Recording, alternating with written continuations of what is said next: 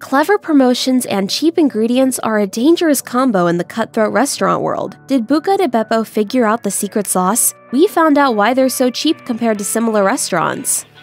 The Buca di Beppo chain anticipates high foot traffic during the festive months, which is why it plans accordingly. They try to maximize the most revenue possible by opening new locations in time for the annual winter holiday season. Funding Universe explains that the strategy involves scheduling restaurant openings in November, with the idea that the chain can prepare for the swell of large gatherings across major holidays. Does it work? Well, the numbers back it up.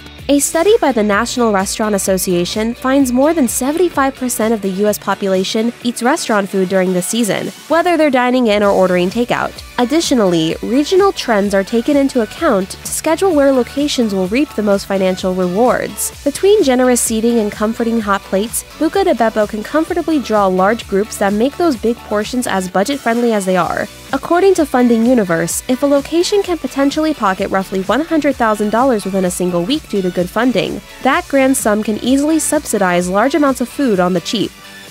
According to Bon Appetit, Buca di Beppo's red sauce and breads have garnered a lot of accolades. But don't go believing a Sicilian grandmother is responsible for all of the food on your table. As a former chef revealed on Indeed, a large portion of the menu is frozen product from Cisco. The revelation was also confirmed by another alleged employee who provides a first-hand account into working for the chain. As it turns out, Buca di Beppo is not above relying on microwaves to heat up its entrees. Nuking entrees in the microwave is probably considered an irredeemable offense to most highbrow restaurateurs, but it's a necessary one to ensure those massive bowls of pasta can remain inexpensive. According to Bon Appetit, when the business got handed over to Joseph Micatrato in 1996, the then CEO reportedly shifted to utilizing pre-packaged marinara mixes over making it from scratch. Buca di Beppo's family-style format allows for plenty of taste testing, as the entrees are intended to be shared. The small size alone is meant to feed 3 people, meaning that a handful of plates will go a long way in satisfying empty bellies. We're having a lovely lunch, and the food is great, and the portions are definitely satisfying. Take the chicken parmigiana, for example. At Olive Garden, the menu price is much lower on the surface, according to fast food menu prices, but that feeds one person. The same dish at Buca di Beppo provides multiple helpings for a slightly higher amount. Perhaps Buca di Beppo would be a pricier affair for small groups, but with enough people, the check comes out to a surprisingly frugal total. In a restaurant review from the Troy, New York-based publication The Record, a group of 6 was able to buy a communal dinner for less than $15 a person. Were this scenario to take place at a legit trattoria in one of the nation's Little Italies, there's no doubt the bill would be double, even triple that amount. Mountains of food might be a steal at Buca di Beppo, but it hasn't always been what customers craved. In fact, the gargantuan portions have often been a complaint among smaller groups, or customers simply wanting a lighter helping of fettuccine for dinner. I'm eating food, lots and lots of food. Too much of a good thing was in fact not so good, and sales slumped in response. According to Nation's Restaurant News, that explains why. In 2008, the chain made the call to launch a lineup of individually sized dishes to counteract the rest of the menu's girth. The best of Buca selection more or less resembles the standard offerings, except shrunken down to manageable, single portion levels that come at a lower price point. In terms of volume, perhaps the regular offerings come out to be cheaper overall than the smaller-sized versions. However, it's not always about getting the most bang for your buck. Not every diner wishes to haul a gallon of baked ziti home for leftovers, let alone pay the higher price tag that comes with it. Scaling back on portion sizes satisfies customer needs on both counts. Robert Earl, the industry mogul behind Buca di Beppo's parent company, Planet Hollywood, has been on the tear with digital brands recently. One of the brands in his pocket is Wing Squad. As Restaurant Business reports, the concept specializes in chicken wings and sides that are prepared off-site and exclusively sold through delivery apps. Restaurant Hospitality reports that in some cases, orders are carried out in Buca di Beppo kitchens. Virtual brands are a smart move for Buca di Beppo. Even successful eateries have to stay on budget with rent and maintenance expenses. When up to 10% of a restaurant's earnings can go just to keeping the lights on, that leaves little room for discretionary spending. But chains like Buca di Beppo already have the necessities to roll out new products without added fuss. Since many people opt for takeout and delivery and less infrastructure is needed as an off-site operation, Wing Squad can remain cheap and easy to purchase, and it stands to reason that the added revenue, sans the extra cost, helps family brands like Buca di Beppo keep their prices down as well. When it comes to sheer number of employees, Buca di Beppo is a force to be reckoned with. According to Zippia, roughly 7,500 workers lend their labor to the chain at the time of this video, but according to feedback given by many employees, the family-oriented restaurant treats its labor pool less like a family and more like robots on an assembly line. Countless complaints about long hours, messy scheduling, and rare breaks can be found on the company's Indeed profile, and all from a variety of job titles. The reason chains like Buca di Beppo can hawk cheap prices or keep them consistently low is often because of the underpaid labor force who make this affordability possible.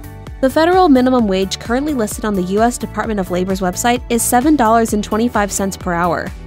According to Indeed, with tips, a server at Buca di Beppo can look to pull in around $12 an hour. Add in the fact that employees juggle multiple responsibilities on shift, and you're looking at a lot of work that goes unnoticed and, by extension, unrewarded by a company rolling in plenty of dough.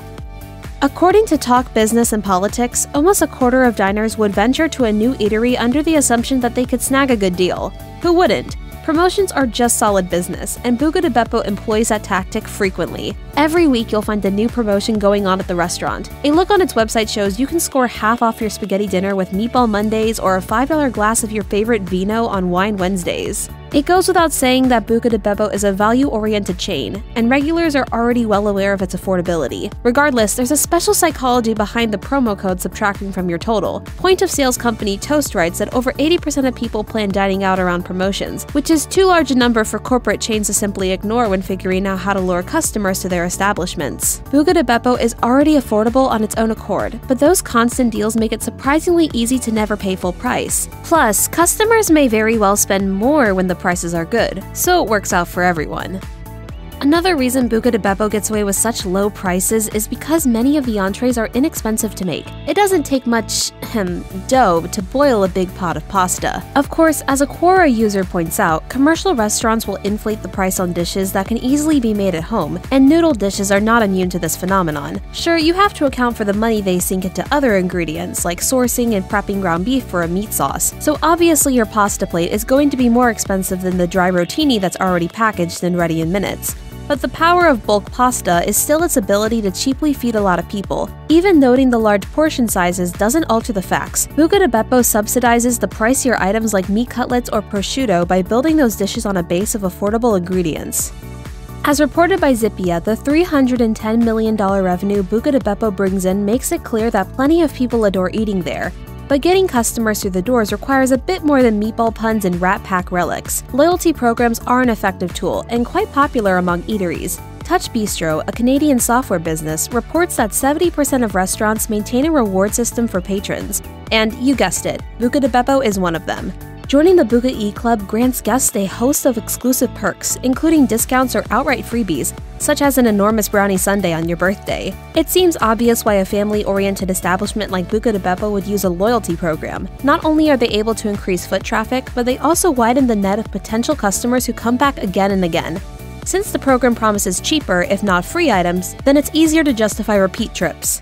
They really celebrate family and fun. It's made this night wonderful. Visiting Buca di Beppo stimulates the senses, and we're not solely talking about the food. Immediately when you walk inside, you'll be struck by the decor and the immense dining rooms. Having marketed itself as a celebration venue, Buca di Beppo maintains appropriately grand eating spaces tailored to the crowds it welcomes as family. With 5 areas total, many locations are capable of hosting up to 300 guests, as a location in Davie, Florida reveals. Buca di Beppo has several different semi-private rooms that are perfect for any size celebration. The industry average for a restaurant's size ranges anywhere between 1,300 to 4,250 square feet total, according to AZ Central. That's peanuts compared to the staggering stature of the typical Buca di Beppo restaurant.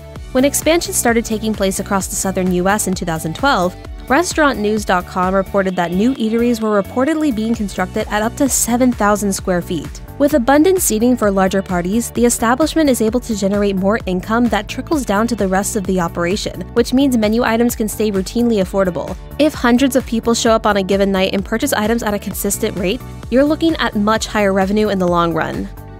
Group sitting shoulder to shoulder is the kind of dining experience Buca di Beppo prides itself on, but rising numbers of people are opting for off-site service. For that reason, you can find the Italian restaurant's family-sized eats on takeout and delivery platforms. Onboarding platform service workstream weighed the pros and cons to restaurants utilizing delivery apps. And while both sides offer intriguing perspectives, it's important to remember that delivery apps essentially act as workarounds to hiring long-term employees. For example, you don't have to invest in a pool of drivers if you can get the same labor from third-party contractors. Even considering the additional costs businesses have to pay the apps in question, such as commission fees, it no doubt ends up being less expensive in the grand scheme of things. Cron reports that eateries might set aside 40% of their budget to wages, while according to Workstream, the price of implementing a service like Uber Eats would require a 15 to 30% sum overall. Cha-ching!